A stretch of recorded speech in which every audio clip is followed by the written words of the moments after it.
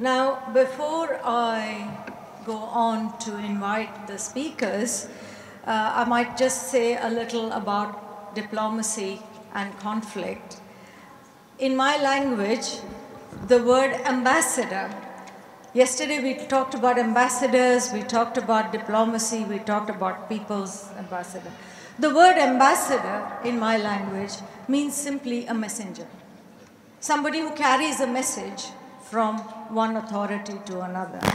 And in the old days, ambassadors were just that. They carried the message from the monarch, from one monarch to another monarch. And if the monarchs accepted them as messengers, they were given the right to come and present themselves in the court and remain present in the court. And this was the traditional thing. However, with modernization, we find a complete transformation in the institutions of diplomacy, of embassies, of ambassadorship, and this is again an aspect of modernization.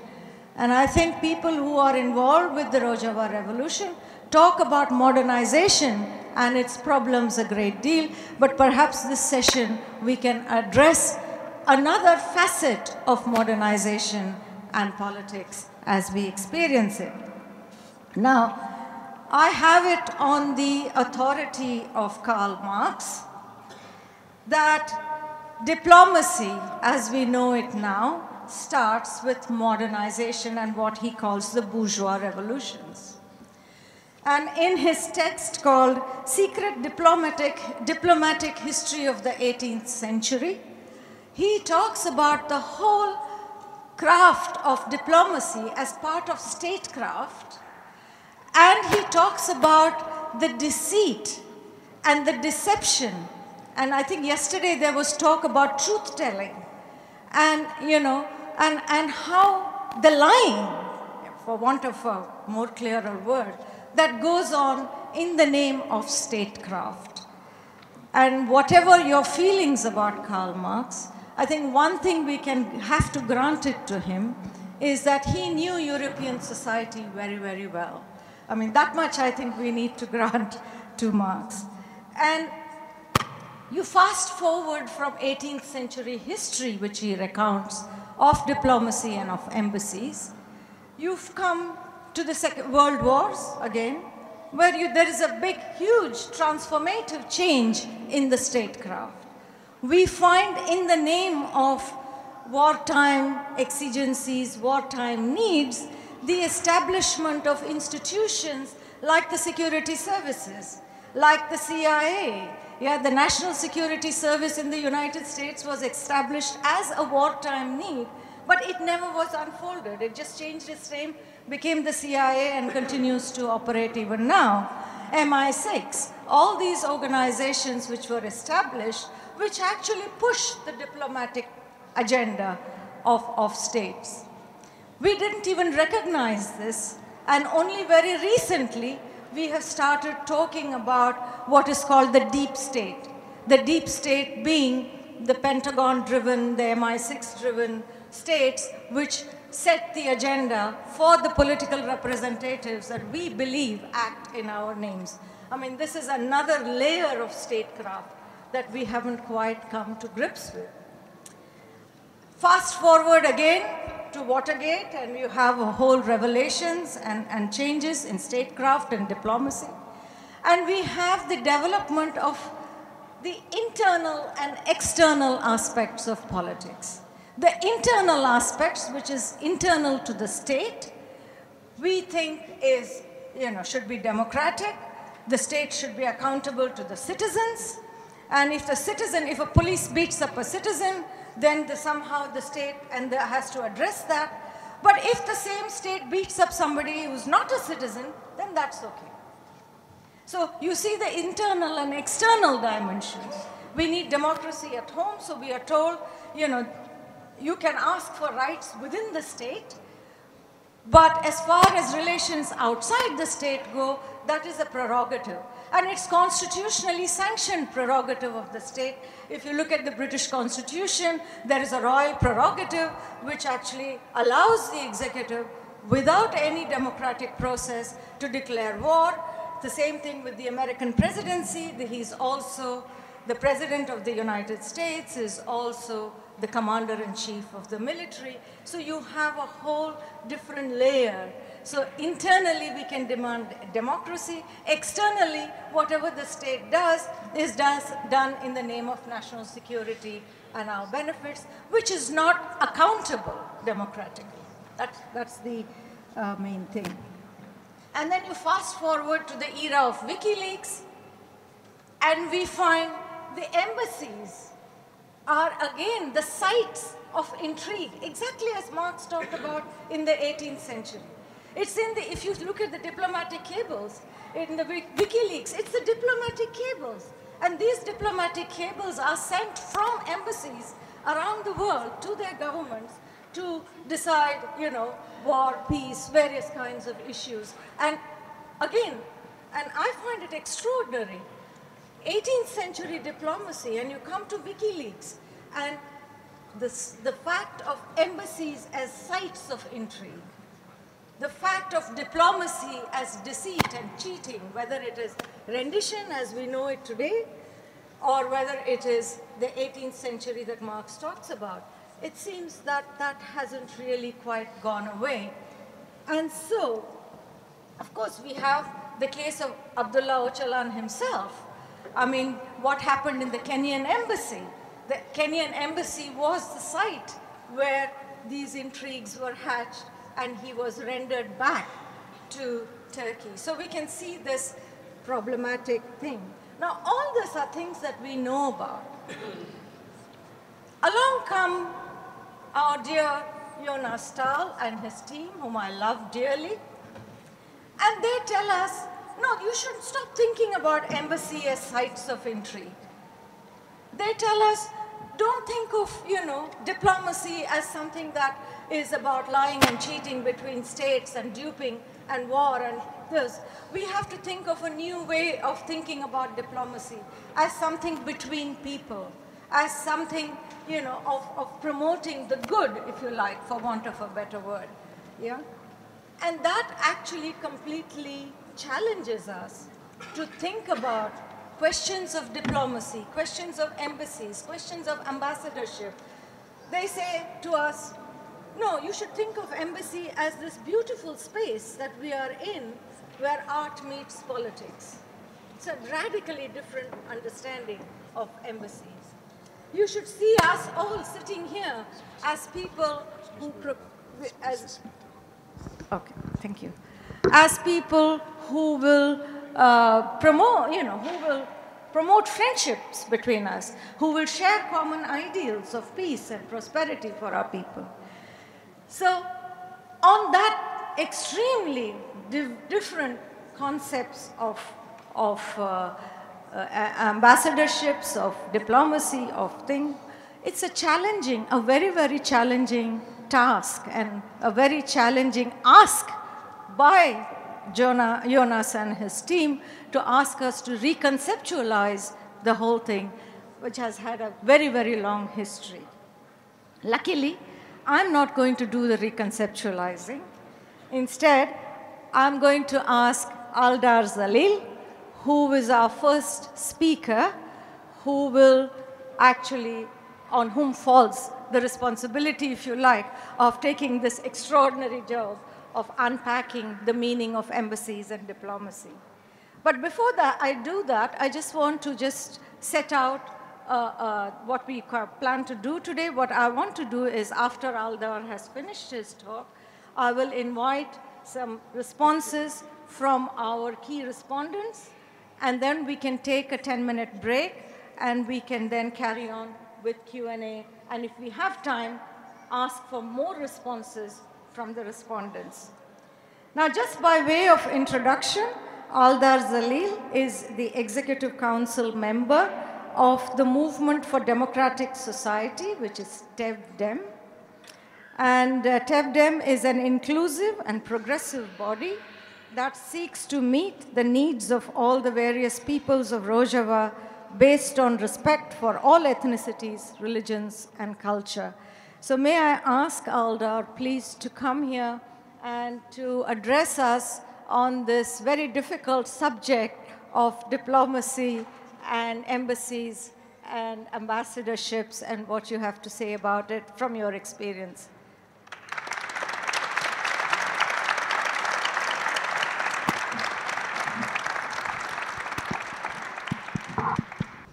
سريد همه سازی و دزگاه و رخصتن گوبون آلیکار گاو نونرتی روجاوا اف خبات بیم مشاندن ما سپاس دکن هر وها لروجاوای کردستان مخابن شرک لسر مهاتی فرض کرد د سوری روجاوا د ایریشن گران پکتی جبر وی که گله ما بهمه بشین خو جوانن روجاوا خورت و کچن روجاوا برخدانی یک مزن برانبری وکرن د انجام وی برخدانه ده جوانن روجاوای گو شهید کتن از توا بیرتینم بجنا خو لبرانبری شهیدن روجاوا و سوریه طوین وکیدن ایرو 27 ماه یازدای و آخفتوان بری میجی بحث کرن گو برز او جلان خودی باندوره که مزن لسر شورش روجاوا و ما لسر فلسفه برز او جلان اف خبات دایم شاندن انجام فلسفه او جلان پراتیک دگجیان دکن بریا 39 سالان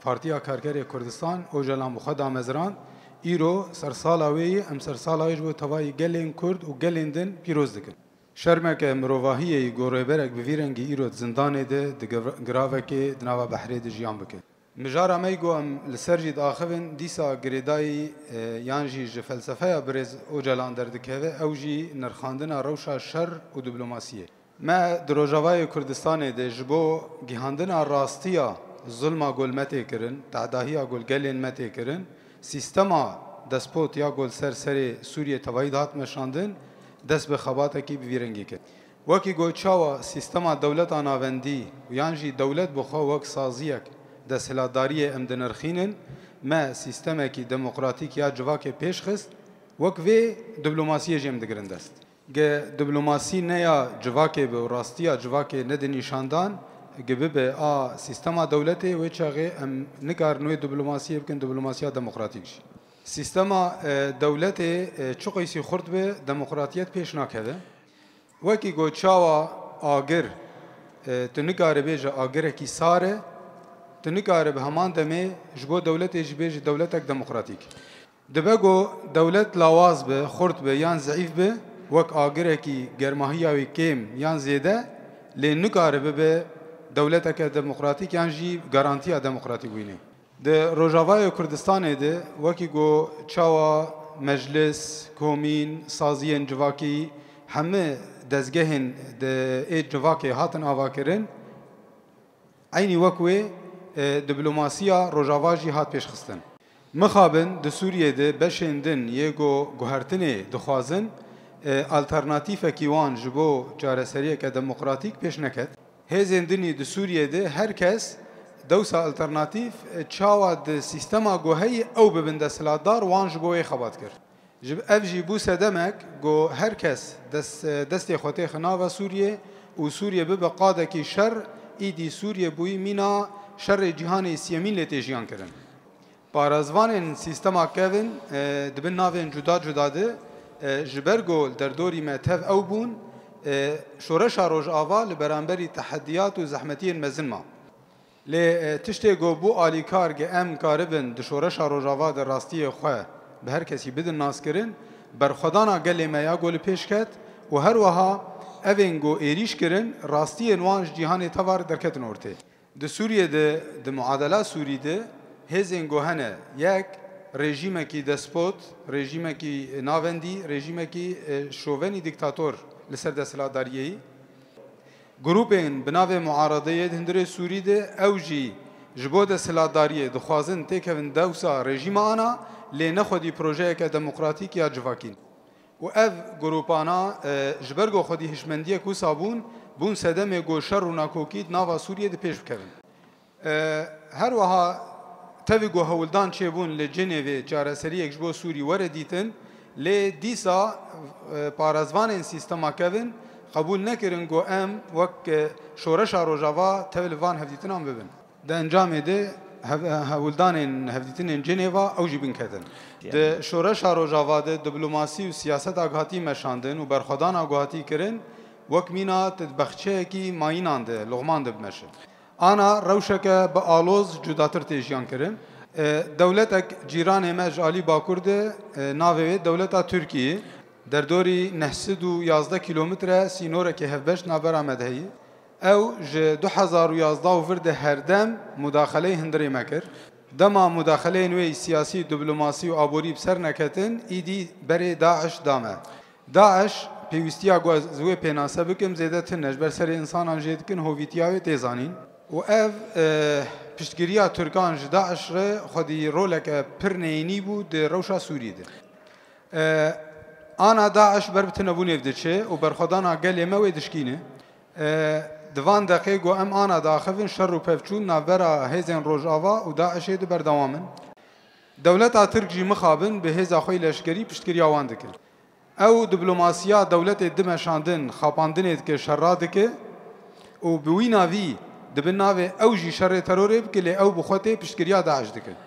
Lê em dixwazin herkes vê zanibe ge em di Rojavayê Kurdistanê de ger vî şerrî vê berxwedanê dikin ne ji ber got aşiqê şerrin û kêfa me şerritê em aşîtî wek hevî û biratiyê û jiyana hevbeş dixwazin baweriya me bi şer got bi şer tu carî çareserî pêş nakevin încex bi şer em dikarin ber xwe bidin xwe biparêzin û ev ê sebeba bingehîn gi îro Rojava di nava şer de ye her wiha qenaetên me baweriyên me wek şoreşa Rojava em dibên îro bi sibebe salek din bê 10 sal din bê pêwîst e diyalog li pêş keve em wek tarefên pirsgirêkê li hev rûnên pirsgirêka Sûrî û a Rojava guftûgû bikin û li ser wî esasî bigên itîfaqê.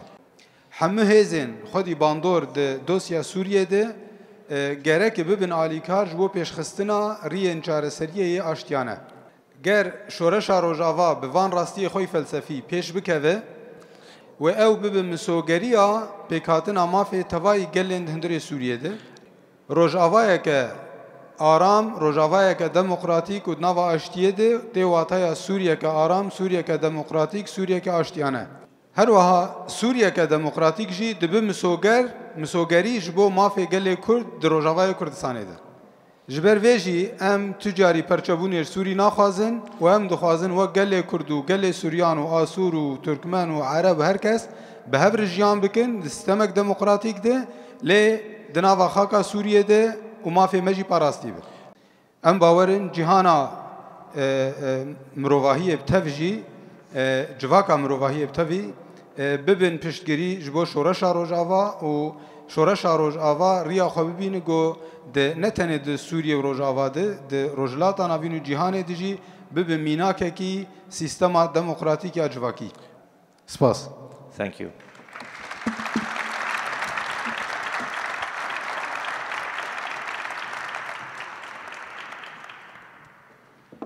Thank you.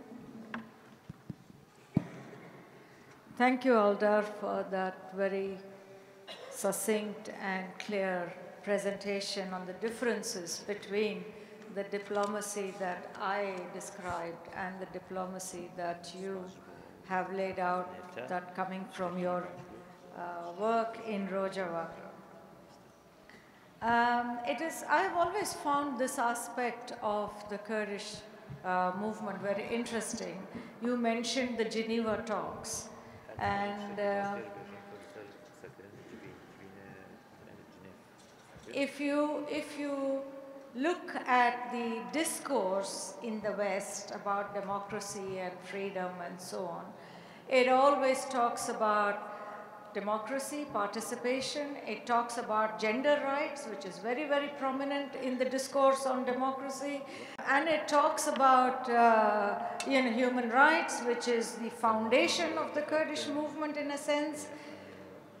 And yet, when it comes to the Geneva talks, this is the only movement that is kept away.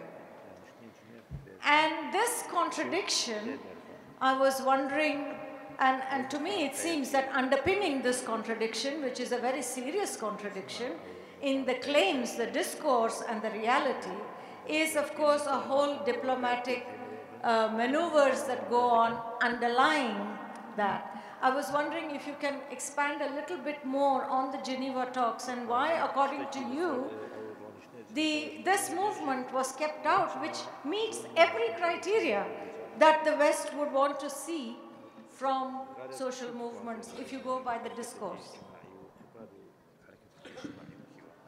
پرسکه باشه شخوا دما آلوزیان پرسگریک الولاته کی چه بن گرک طرفین و آلوزی تفبین لگل هفرونین و جار سریه بگرن لی هزین گل سروان هفدیتن آند سکنین و آماده کاریه بکرن ندو خواستن خودیه سیستم که جدایا جواکی دناوا ربا لگرینا جار سریه ده خودی رول بن یادن هزین گو خودی باندور بون دوی دوسیای هانده ترکیه و قطر بون هر دو جی قبول ندکرن گورولا کردا دناوا هفدیتنان ده هدن هگر وان قبول کربا نونرین شورش روجاوا دناوا هفدیتنان ده هبن و چاقید هات واتیا گو او تشتی گو او پی دعوت دکن بناوی وان گروپین دینی معارضه و چای والا دردکت جبر ده وان هفدیتنان ده یه بی باندور یه گو تشتی کیوید هندری روجاوا سوریه ده تنبون وقت طرف هاتن دیتن لی ما در دوری صدی 15 جخاکا سوری امری ودبن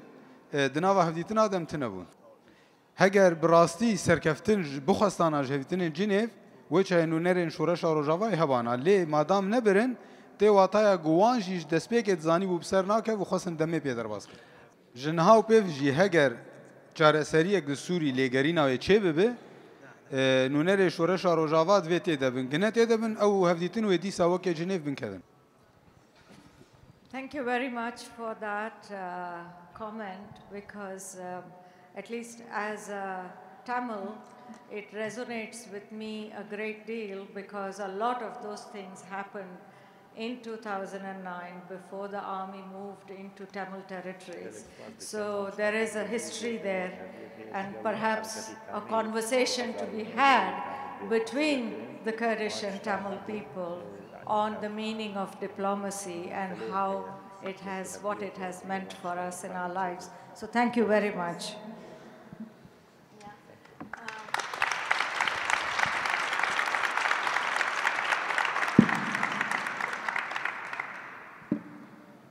I would now like to invite the panelists to join this conversation. May I first invite Runar Balto. Runar is a political advisor to the Executive Council of the Sami Parliament of Norway. He belongs to the Norwegian Sami Association, which is historically the main Sami organization in Norway. And he has been the dominant political group in the Sami Parliament for 21 of the 27 years that the Parliament has existed.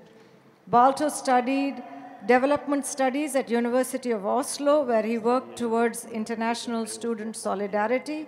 He participated as the chair of Sami Cultural Festival, and which focuses on civilization of Sami culture, language, and identity. Having done that formal introduction, I think the very interesting aspect of Runar's contribution to this dialogue, it brings a completely new dimension to this conversation that we have been having of the last 2 days, and that is the aspect of indigenous people who have for a very, very long time challenged the state system and the way in which the state system has really oppressed them. And so I'm looking forward to hearing from you, Runar. The second person I would like to invite to participate in this is Sana El-Amsouri. Sana is representative of the World Amnesia Congress. She's an activist, journalist, television presenter, and well known as the first Amnesia television presenter in Libya. And she is advocate for women's rights, both in Libya and internationally.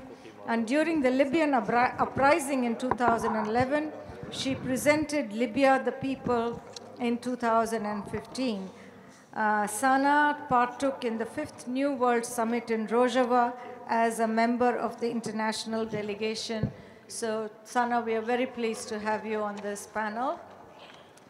And Finally, I would like to invite Hanne Sophie Greve. I don't know if I'm pronouncing your name correctly, but she's a Norwegian judge, and she's vice president of the High Court for Western Norway and has previously served both on the European Court of Human Rights as well as the UN Commission of Experts established pursuant to the Security Council Resolution 780 of 1992, where she examined and analyzed information regarding breaches of the Geneva Convention and other international humanitarian law violations that occurred in the former Yugoslavia. So welcome, Judge Greve. Is that how you pronounce your name? Yeah? Or just Sophie for short. All right, thank you. Welcome all of you to this panel. Now,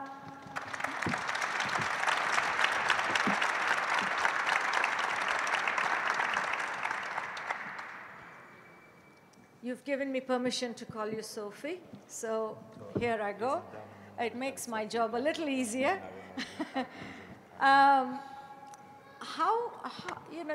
You were here, I think, parts of yesterday's events, and you have heard Aldar talk about this alternative model, but he has also critiqued the exclusion from the Geneva peace talks and so on. And you, as a judge, and you are in the heart of the state system. If we take legislature, executive, and judiciary as three arms of the state, you are very much at the center of it.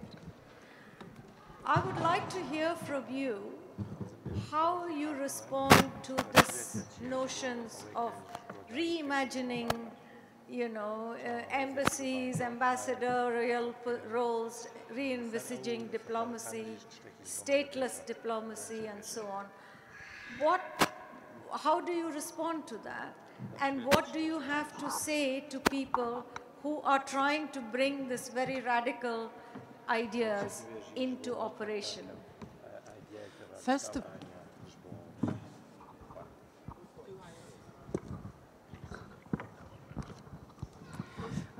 of all, I would like to congratulate this creativity, this amazing environment. And from there, I would like to speak a few words, bringing it down to the realities and the possibilities. The sovereign state, and all sovereign states are equal. Diplomatic recognition is an important factor in determining whether a nation is an independent state. And there are, as you have said already, Syrian embassies. There is the state of Syria, regardless of fragmentation in the middle of the ongoing war, in the Syrian civil war. Identifying an embassy of Rojava opens for a competition that, according to diplomatic codes of conduct, all host countries of Syrian embassies will be obliged to take side in. However, the purpose of an embassy is to have a representation, to have an open door to making one's views known, to negotiate and have a say as political decisions are made. What can an embassy of Rojava potentially achieve? Recognition of the democratic self-administration of Rojava, Rojava's ideal of a non-state democracy, championing women's rights and cultural diversity, Rojava's own model of democratic confederalism, also known as stateless democracy. These ideals may be achieved within the framework, as already said, of the existing entity, the State of Syria. Furthermore, having an embassy might grant diplomatic privileges and immunities. That is, full recognition under the Vienna Convention on Diplomatic Relations of 18th April 1961. and furthermore, the opportunity to have full representation in the diplomatic sphere to further the interests of the democratic self-administration of Rojava. However, the package just mentioned may not be achievable. I shall close no doors. In my opinion, it is nevertheless not advisable to fight for this package given the present challenges and needs. My advice is rather to focus and concentrate. Start with what is here and now. The New World Embassy Rojava, a temporary embassy in the Oslo City Hall that represents through cultural means the ideals of stateless democracy developed by the communities of the autonomous region of Rojava, northern Syria. This is creative new thinking from which there is every reason to take heart. Further that thinking, continue to think creatively. What you have achieved with this New World Embassy is visibility and a voice that is heard. This should not be temporary. You need to be lasting, and your cause deserves it.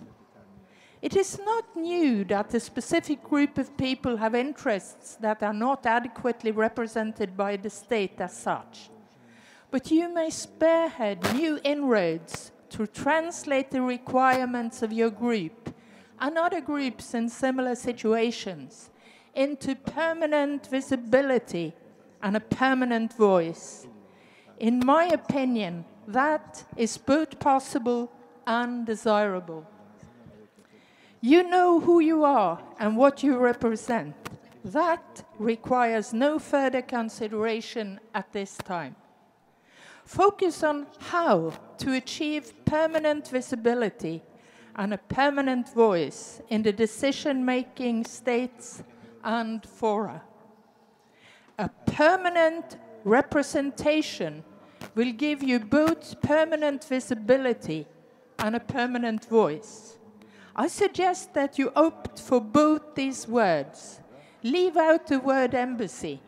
To use it, you will have to engage in so many battles that seems futile considering your actual needs. A permanent representation is a designation that you are free to choose for your new entity. Permanent representation is a well-known concept in the diplomatic world. Permanent representation is at the same time not strictly defined in international law, meaning that we have such entities like Taipei Economic and Cultural Representative Office, Somaliland's Representative Office, Hong Kong Economic and Trade Office. On the other side, Gaddafi called Libya's embassies for people's bureaus. So you may use different names, but I do not suggest the latter. What kind of a permanent representation will you want? One that provides maximum visibility and a maximum voice for your concerns. Then add a name to your permanent representation that designates your concerns, that is non-offensive and new, so that you are free to introduce a new way of thinking that may open the new doors that you need to be visible and to have a voice. I play around with suggestions such as the Rojava Humanitarian Permanent Representation or the Rojava Permanent Representation for Peace, Justice and Humanity. Thank you. Thank you.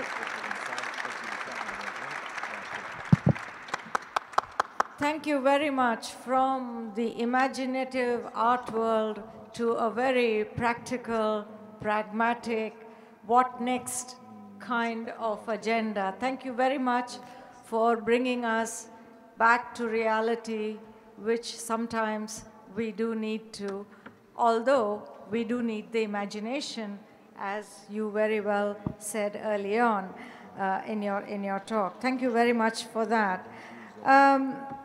So visibility and voice, and that should be permanent. And you have told us about permanent representation as a possible model. May I ask how you envisage, because the Kurdish struggle is one we are talking about here, but there are many others. I mentioned the Tamils, which is closer to, home for me, and in which, of course, Oslo was very much involved in the peace negotiations and so on, but we won't get into that. But there are also many others. The Kashmiris come to mind. There are, various other people here. So if we take this concept of permanent representation for different kinds of groups, indigenous people, many others, how does that push international law as we know it today? Can you see international law expanding to be able to include not only the Rojava representation, but, the Tamils, the Kashmiris, the various other people in other parts of the world? I mean, in other words, is there a possibility, can we hope for that system to be incorporated into the world order that we are living in now? For one, I think international law is always moving. It's something, life is change, international law is change, and even the law of diplomacy, as you've pointed out earlier, it has developed according to different needs. And I think what the honorable first keynote speaker said is so important. How come that one can exclude from the negotiating table the issues, the humanitarian issues, the burning humanitarian issues, peace, human dignity, justice, they have to be represented. Maybe it's not easy initially to have humanitarian permanent representation, a Rojava permanent representation present at the negotiating table. But if they cannot be present, there must be someone else that take the issues. Then you have to argue that the International Commission of the Red Cross, or the High Commissioner for Refugees, or the UN, or someone else be particularly commissioned to take this up. Then you will have the possibility to insist, perhaps futile initially, but eventually successfully. You will have to insist what is peace negotiations without taking into consideration the needs of the people in the war-torn area. You will have to make yourself visible, step by step, but the cause is good. The cause is human. It's the essential cause, and it's even the core of the United Nations. Step by step, yes, we can. On that note, yes, we can, step by step. One step at a time, without really losing sight of the destination that you want to reach. Thank you very much for those words. Now, if I may just move on to Runar. Runar, you've got a Norwegian judge talking about the state system. As we know, the indigenous people, not only in Norway, but around the world, have really challenged the state system because they say, even if they have visibility, even if they have recognition, they are still working under the plenary powers of the state. Now, in the case of Samis, of course, it is slightly different, but if you go to North America, if you go to Canada, you go to Australia, you go to New Zealand, they were actually occupied and displaced and put into these small reservations. So how do you respond to this idea of a permanent representation internationally, and the UN has done some work on that, the IPPEE and so on. And what would you say about the work of your own Sami parliament in the Norwegian context? How has it worked? How has that diplomacy worked? If you can just comment on that. Thank you. Is it, yeah. Let me first. Yeah, okay. Thank you. Yeah. May I first offer on behalf of the Sami Parliament of Norway, whom I represent here, and you have asked me to offer greetings and respect to the New World Embassy and to the Rojava authorities and the Kurdish people. We are, as has already been mentioned, we are the indigenous people of Northern Europe. Really, we live in Norway, Sweden, Finland, and Russia. So we. Yeah, as the Kurdish people, we are also placed in different nations, and we need to find different solutions in the different countries, while still trying to do to walk the same path. And I think that in general we are what we have in common with the Rojava struggle and with indigenous peoples and minorities, national minorities around the world, is that we are all striving for a seat at the table at some way. So we are looking for a way of getting represented in when decisions are made that have a direct impact on our lives and how we do things. In Norway, we are a small minority. I guess there's an estimate that we are 50,000 Samis in Norway. We're way too small people to be able to ever achieve representation in the government policy, in the Norwegian parliament. So the way we have chosen to sort of create a new democratic system, we could say, or we're trying to make a democracy within the democracy. So we have the Sami parliament, which is the representative body of the Samis, and then consults and negotiates with the Norwegian government in terms of in terms of all issues that affect the Sami. And also the Sami parliament has a representative in New York working in the UN system. So we have a diplomatic effort both at the local level, at the regional level, national, and also internationally, where we are working constantly in the UN, trying to influence the processes that are directly impacting us at that level as well. I don't know, did I answer your question? Yes. I mean, yes, you did answer the question about the relationship between the Sami parliament and the Norwegian parliament, and how. So would it be right to say that it is basically a representative kind of role, that you represent and speak for a national minority?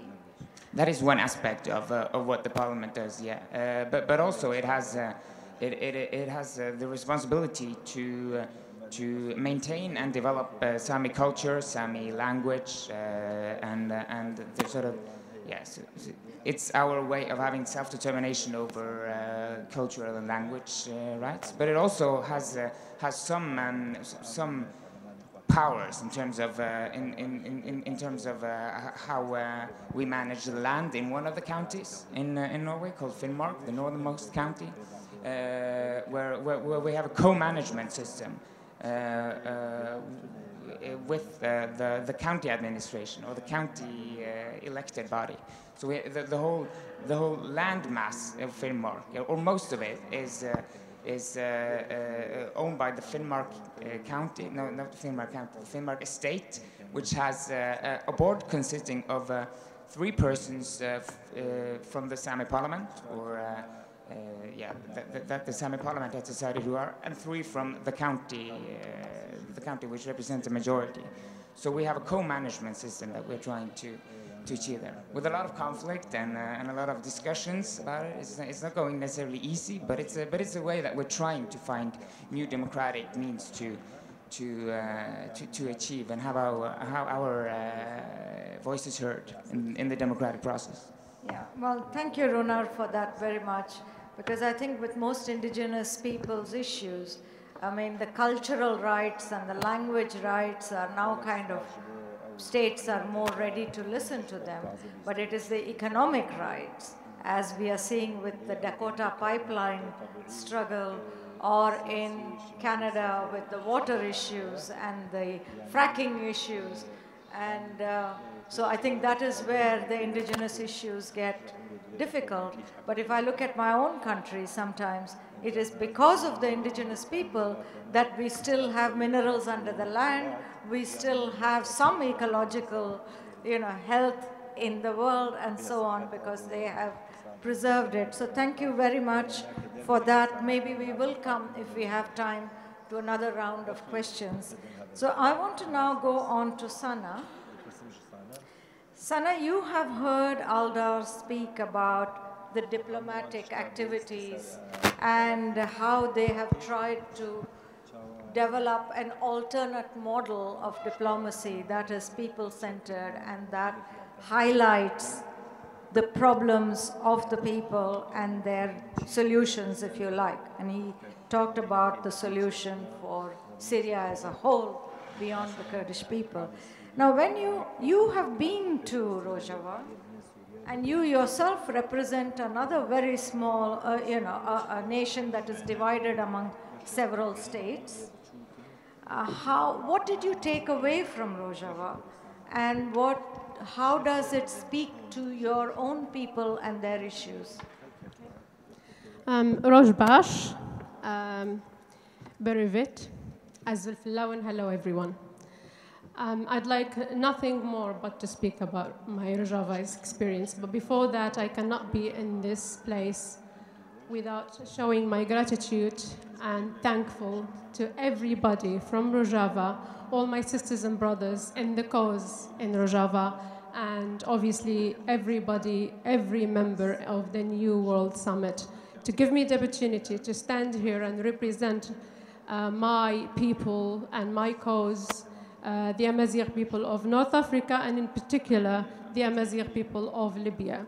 And if I may, before I speak about what I took with me from Rojava, I would like to reflect only on what we said about the diplomacy. Very, very short, because... Very, very short. I absolutely agree with Sophie, what you said, from obviously a professional and a legal point of view. But there's one thing probably someone would say, that is only one way to look at it. Because aren't we here not to change the perspectives and the words, but just to correct probably some of the perspectives? What people understand about the states, the normal understanding for any person, is the states are created to serve people and look into their welfares. So is the organizations such as the UN and all other organizations. And the ambassadors, like it's been identified at the beginning of the session, is that an ambassador is a messenger, simply a messenger of people. So why don't we, instead of changing the name, change the perspective and the way to act as an ambassador? Instead of looking for other alternative names, why don't we actually be a sincere ambassador and carry the messages for the people sincerely instead of misleading? That's just a point of view.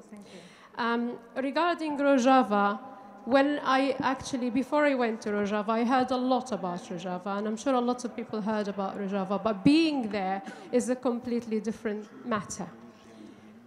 For an Amazigh person and as a woman, everything that the people in Rojava, every single cause, they have is exactly the same that we carry back home in Libya as Amazigh people. For instance, the dialogue that is being mentioned in Geneva. As Amazigh people, we have fought Gaddafi alongside by every single person, every single Libyan rebel who fought against Gaddafi. And we gave a lot of blood and a lot of our young men who they died fighting for this cause, for the liberation of Libya. We shared every single moment of that victory. But when we came to build a state, we were denied and neglected, not only by the politicians and the new government that is being chosen by the UN and not by the Libyan people. We also haven't been allowed to take part in the dialogue that was set for the two main political parties that caused the conflict in the first place in Libya. We carry peace, like people in Rojava mentioned. We don't see war as a solution. We probably be the last solution. The last thing we do is that we carry weapons and fight. We always try to find a peaceful solution, peaceful protesting. We try to connect and communicate with the international communities. We tried to speak to the envoys of the UN in Libya many times, but they neglected the fact that we even have a Supreme Council that is legally elected by the people in Libya, elected by every single Amazigh person in all the regions of Libya, and it represents them all legally. We were denied that, and we were ignored totally our demands, our requests.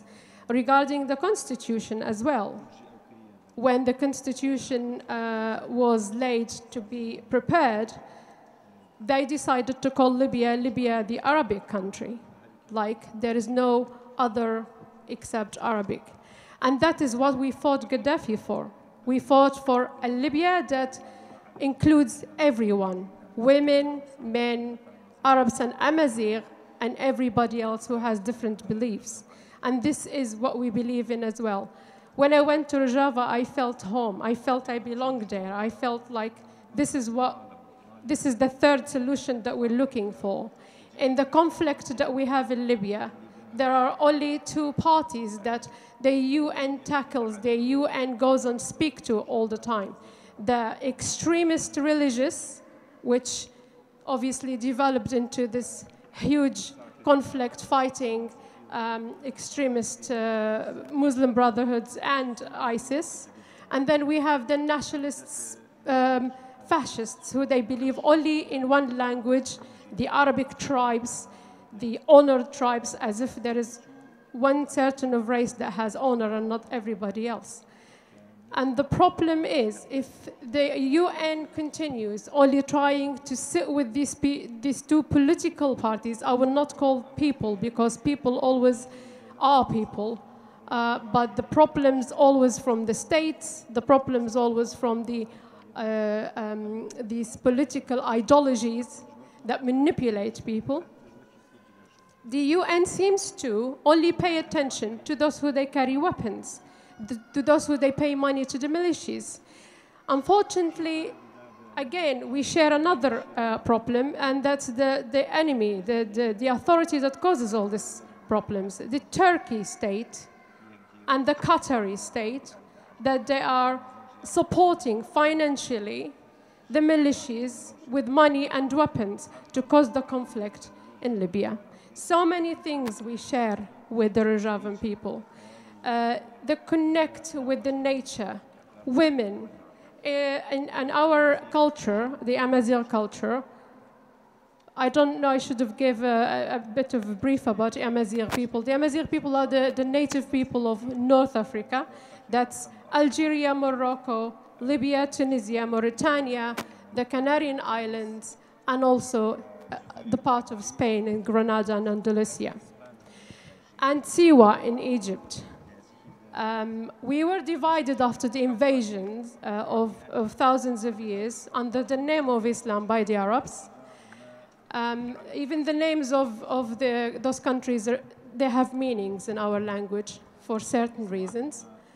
The Amazigh culture, we had a queen in our times. We were led by a woman, a queen. And we had goddess in our beliefs, a woman goddess called Tanit, and that means fertilizing, that means the goodness, the earth. When you prepare the soil before you start planting and having all the goods coming from the ground. Women in the Tamazight is a feminine name. Even the language is a feminine. And women are very, very, very important in our culture, in our society. And this is something we share with Rojava. Thank you. Thank you very much for that, Sana.